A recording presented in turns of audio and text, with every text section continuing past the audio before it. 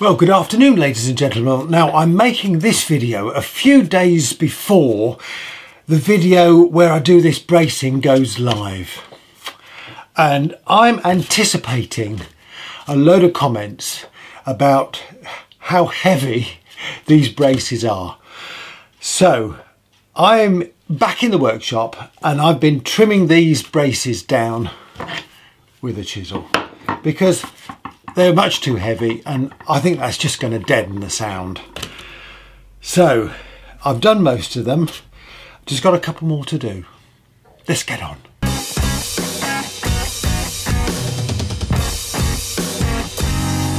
Whew. Not sure how we're going to do this. I'm working on these fan braces first, and so I've done these four. I've got these two to do. In fact, I've done that little bit there. So I just need to carry on with this one. And I'm being, to be perfectly honest with you, quite ruthless with it. I'm taking a lot of material off because I think they're much too heavy and they need to be lighter. Obviously we want the vibrations to travel through this top soundboard, and I think the more weight in it, the less those vibrations are going to travel through. So let's get it thinned out.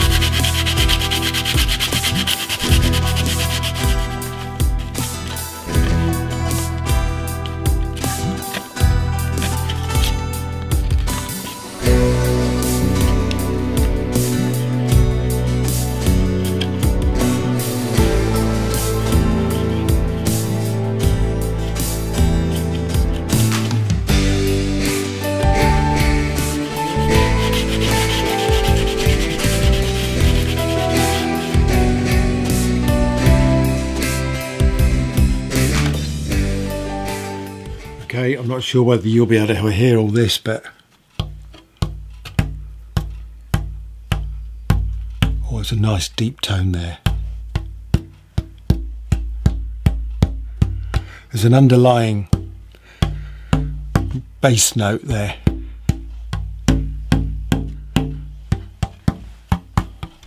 It sounds a lot better than it did before I thinned those off. I'm not an expert at this, but I think the thinner braces are going to really help. Off camera I made some dowel from a piece of sycamore, and I filled the holes because if you remember there's a little crack at this end and there is on the other side as well.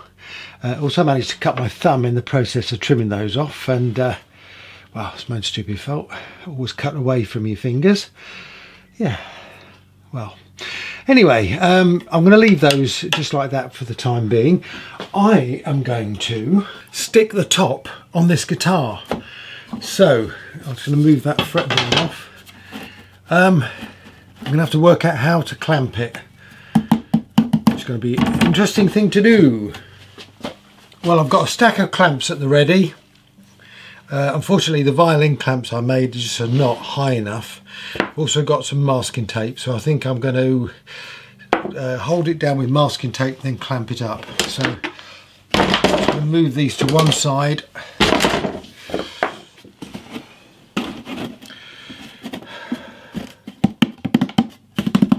Yeah, I think we're ready to go. Let's get some glue on this edge.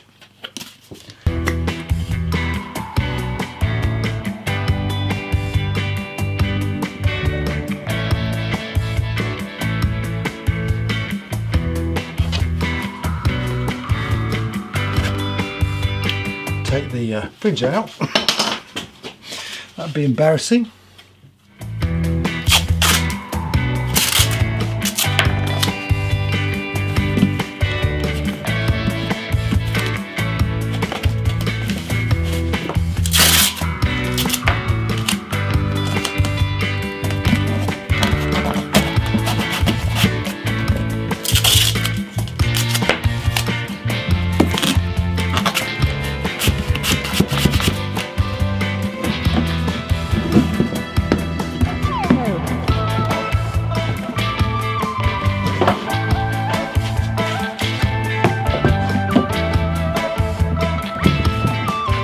Well, I think that'll have to do.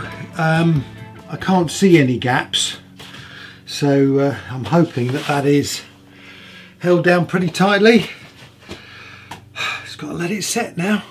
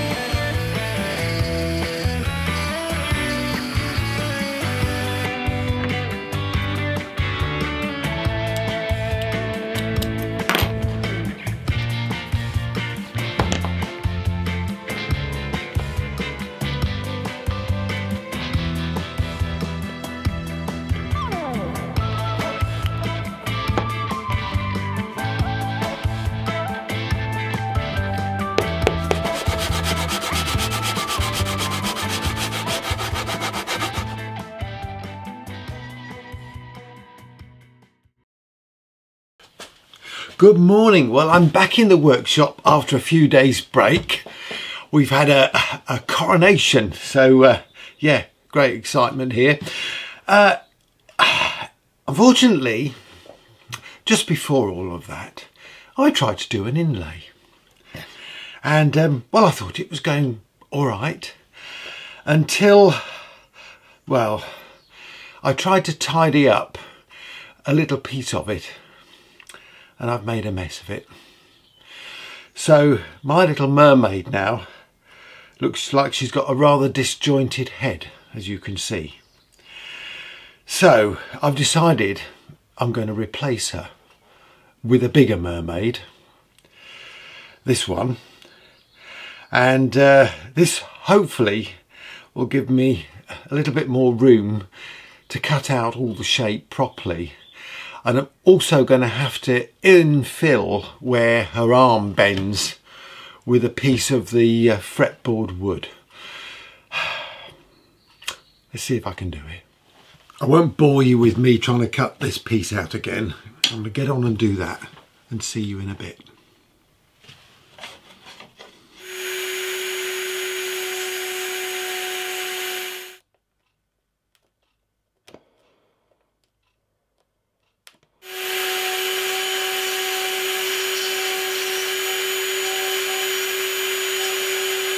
Okay, well, after quite a while of struggling, I've got something in there. I was going to do a bigger mermaid, but then realised in actual fact it wasn't going to work. So then I thought about just putting a head on and replacing that bit, and that didn't really work. So I've had to cut it out of the same size piece again. I've got a little split in the wood there, unfortunately. I can't help that. I'm going to just glue all of this in and just hope that it's going to look okay. I don't even think I can get that out now, so I'm going to just run some super glue all around the edge.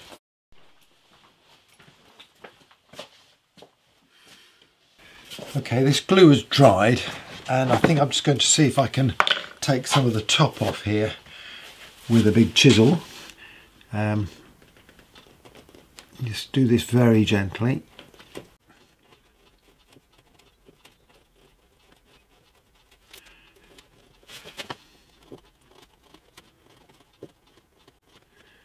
Never quite sure whether it's best to sand off or chisel off like I'm doing, but I think in this particular case there's so much material that I think I do need to chisel some of it off. I did sharpen these chisels, so I'm hoping they're going to be okay.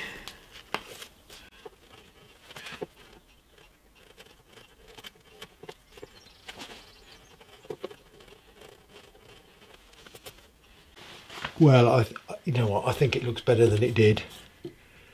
So I think that's going to do. Yeah. So I do like the look of the cherry against that rosewood.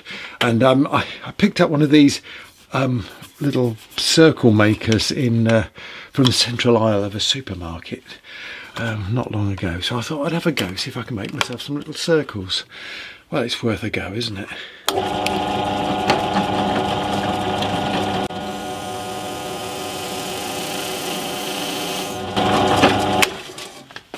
See what we've got.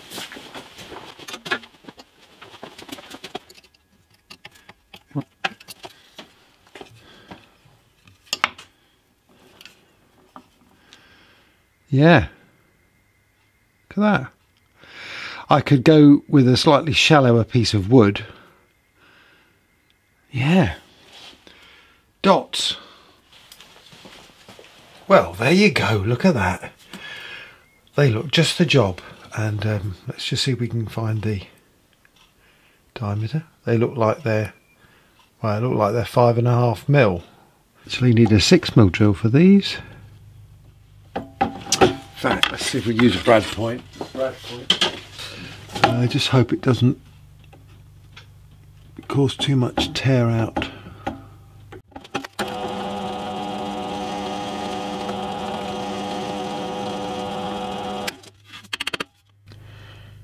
That looks all right.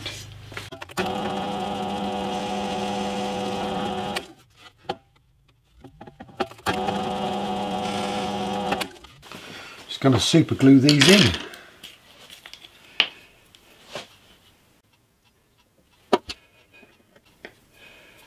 Pick it in, pick it up, push it in.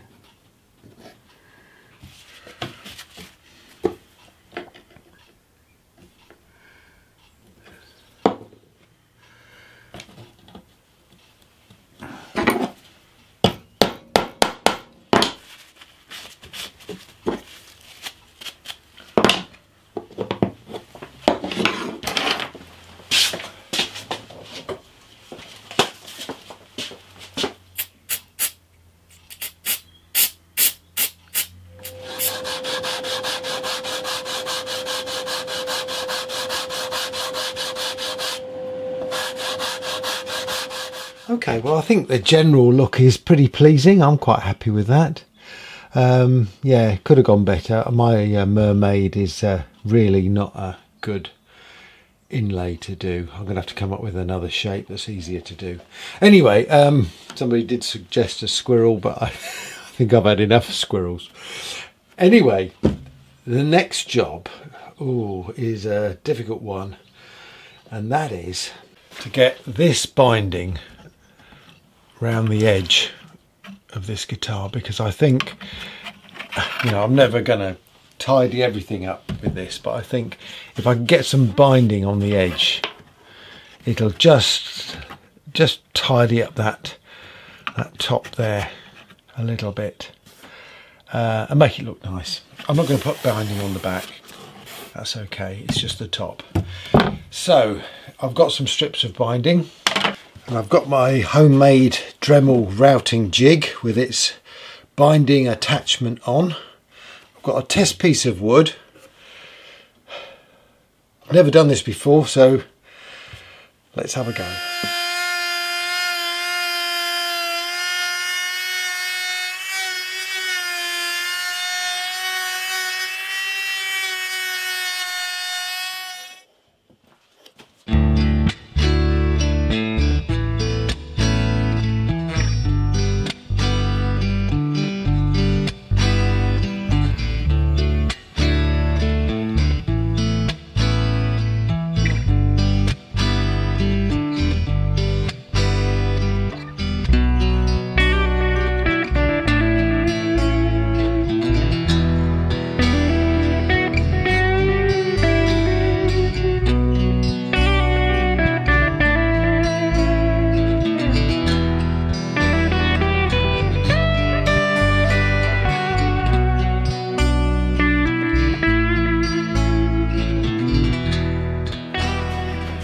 That little exercise seems to have gone okay, amazingly.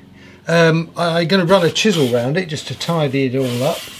But yeah, I think that's good. So I've switched the bending iron on. That's going to take a little while to warm up. So that gives me some time just to clean up this rebate. I will say I was a little sceptical that it was going to work.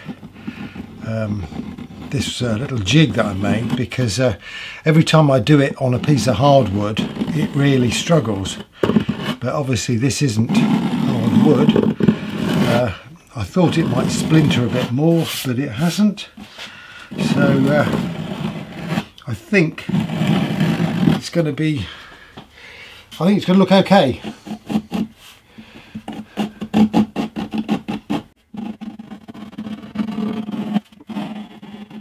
I'm not saying it's the most evenest, if that's a word, rebate, but it's certainly, I think it's good enough. While I'm waiting for the bending iron to warm up, I'd show you this. One of our friends in the village has asked me to have a look at this wonderful old guitar. She's not sure quite where it came from, but it's a little bit older than mine. But looks like it's a metal string guitar. Unfortunately the headstock's got a rather nasty crack in it, but I'm sure we can fix that. The frets need to be replaced, the fretboard needs work on it. There's some cracks in the binding, and looks like there might be a little bit of a crack in the middle there.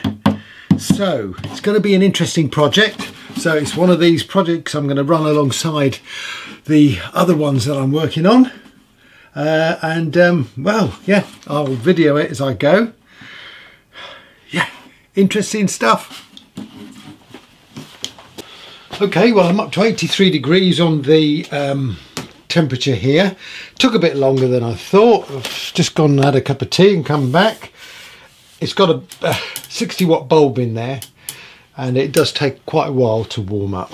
Anyway, what I'm going to do is bend it round this former and secure it in place with some clamps, which will be interesting because I'll be able to test my clamps. And then once they've sort of set into place, then I can stick them on the guitar. But that's probably going to be in the next episode. But let's see if we can bend these. So here we go.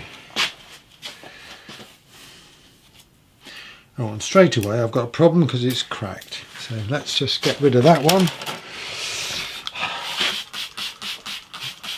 This wood is not the easiest to bend.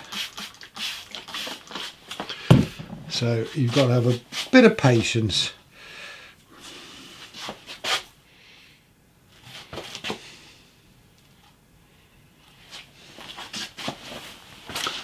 So hopefully you'll get the picture what I'm trying to achieve.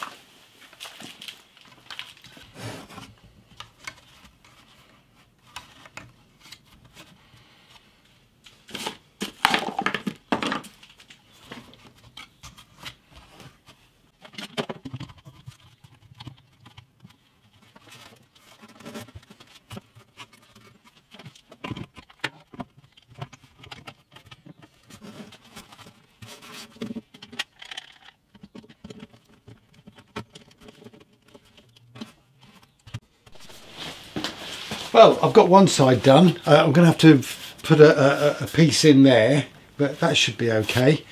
I'm going to do the other side now, but I think I'm going to call this video a day because I've rambled on too long, I think, and well, I've got quite a bit to do, so I'm going to get on with that.